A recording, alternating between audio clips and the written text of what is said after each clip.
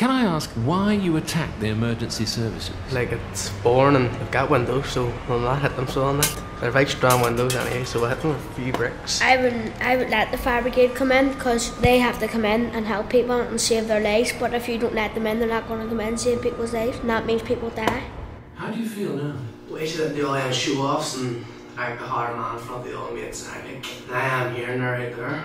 Who's showing off now? So, are we getting through?